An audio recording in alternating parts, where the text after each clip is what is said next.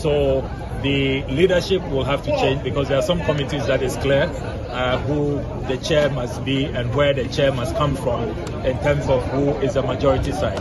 And then in terms of the actual membership of committees, remember that the formula is based on the numbers.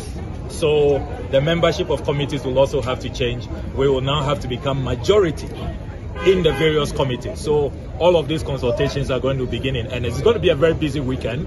We're going to consult with our flag bearer, consult with the functional executive committee of our party to nominate somebody to be second deputy speaker, and then we'll begin the processes of also nominating the new chairs and the new leadership of the various committees. So a lot of work to do, but ultimately we want these few weeks before the end of the 8th Parliament to matter and to count. There are so many matters, as you know, matters that we have been raising, that we have our say, we win the debate, but we do not have our way. We do not carry the day because we didn't have the numbers. We are determined to make sure that these numbers count, and that all of those obnoxious, draconian policies, for example, the inaction in terms of the Galamsey fight, all of these very, inimical taxes that have imposed hardships on our people, we are going to start work in earnest to make sure that our numbers count. So in the next few days, history is going to be made. Yes. This is going to be a defining, consequential moment.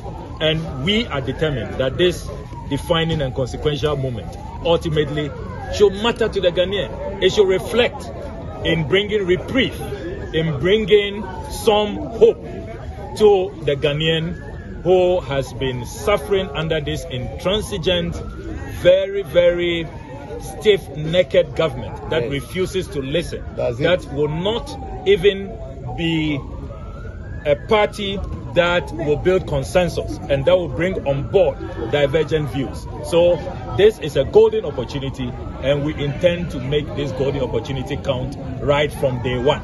The police on the other side say they are headed for a game tomorrow. They are very confident that they won't cede any ground. They are still occupying the right side of the speaker. What do you say to that? My simple reaction is that why didn't they go to the Supreme Court when Professor Oquaye delivered the same verdict? Speaker Bagbin has only followed a precedent set by this House. And you are experienced followers of Parliament. You know that Parliament is run by 3 main pillars: the Constitution, the standing orders, and then our conventions. That is what drives Parliament, what undergirds the work of Parliament. And so the hypocrisy and the double standards, when they were doing the same to Honorable Esiama 4 years ago, why did they go to the Supreme Court? So they should spare us that. We have work to do. The Ghanaian people are looking up to the new majority.